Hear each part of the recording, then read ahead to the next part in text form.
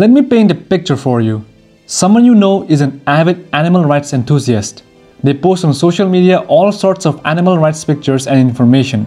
They talk about how we are all animals, just about every other conversation with them, not to mention their huge beef with the meat industry. But here's the thing, even after all of these firmly held beliefs that we should treat animals the way we treat humans, you watch this person still eat meat. How can they do this, you ask yourself? Aren't those ideologically conflicting principles? Does eating meat make this person a hypocrite? The answer is yes, sort of. You see, to this person, there is some form of justification going on in their minds that make it okay for them to eat meat. To them, maybe being such a huge animal rights activist alleviates the damage caused by them eating meat, making it moot and thus justified. Maybe they only eat organic, grass-fed, responsibly raised meat from local farms. Maybe they only eat chicken because chickens aren't as cute as cows or pigs.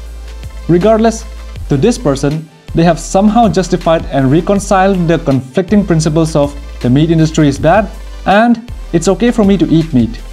This extremely common psychological phenomenon is called cognitive dissonance.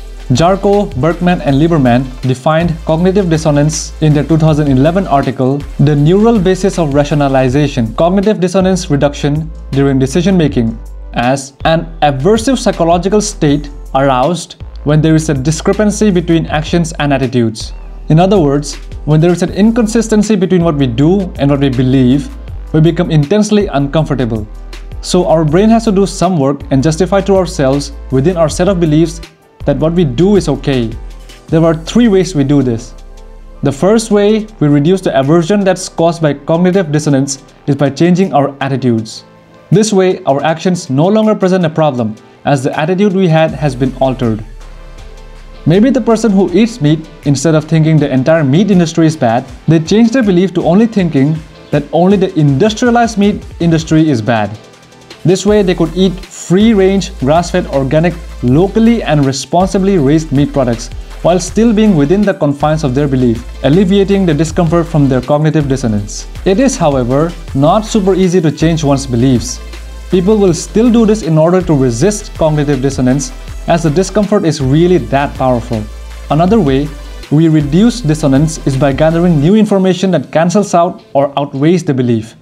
The classic example of this is the smoker who finds out research hasn't proven a direct causal link between smoking and lung cancer, making it okay for that person to smoke. With our example, the person who is an avid animal rights activist may have discovered that with every 3 posts on social media about animal rights they share, 2 animals are saved in the process. I don't have any statistics on social media posts per animal saved, although here's an interesting statistic that shows how many animals per year being completely vegetarian saves. Spoiler, it's over 300.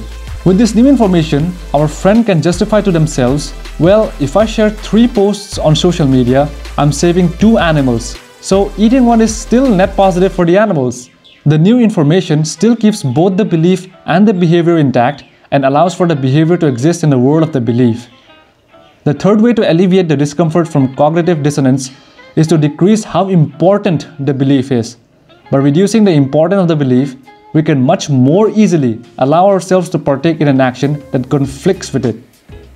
Maybe your friend thinks that as long as they don't see the injustice take place, it's okay to eat the meat it creates. Or perhaps they think, well, people and animals die every day, so it's okay for me to eat them if that's already happening.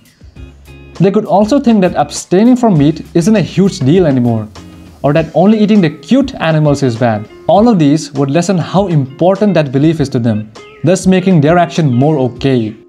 You may be wondering, wait a minute, we changed our attitudes, added new information. Shouldn't we be able to change our behavior to decrease cognitive dissonance?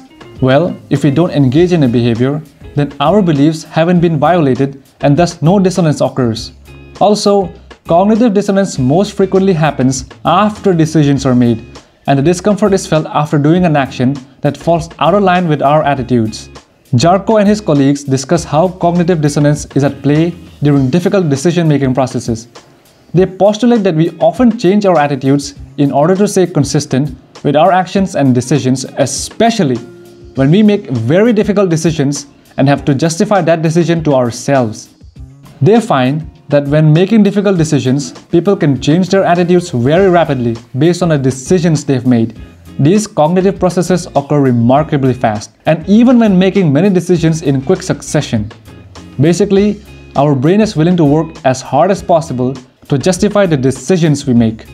According to Egan, Santos, and Bloom in the 2007 article, The Origins of Cognitive Dissonance, Evidence from Children and Monkeys, published in Psychological Science, both children and monkeys will change their preferences to match their past decisions to avoid dissonance.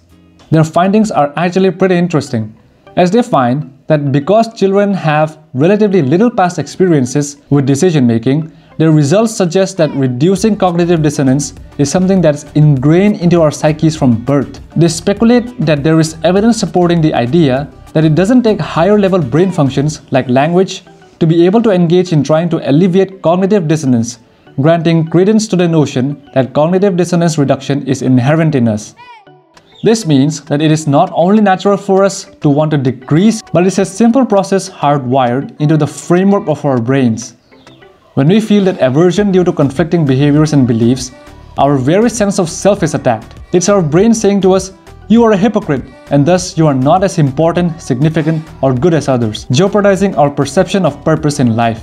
However, when we justify our actions by one of the three ways discussed above, we think, "I'm not a hypocrite, and thus I am not unimportant, insignificant, or bad," validating our existence and purpose in life.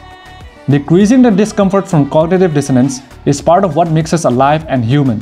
Cognitive dissonance is one of the most common phenomena in life, which makes sense as there's evidence to suggest that it is naturally a part of our psyches. In order to alleviate the aversion caused from conflicting behaviors and beliefs, we can either change the belief, add new information to outweigh the belief, or make the belief less important. We justify our decisions and actions of all people all the time. But justifying those actions to ourselves is what our brains will work the hardest to do. It turns out we're far more concerned with being a person who's consistent with our own beliefs than we are with other people's beliefs and behaviors. If you enjoyed this video, I'm sure you will enjoy my other video essays. Thank you for watching. Like this video if you liked it. Subscribe to my channel to support me in my journey. My name is Sai, and I'll see you in the next video. Bye!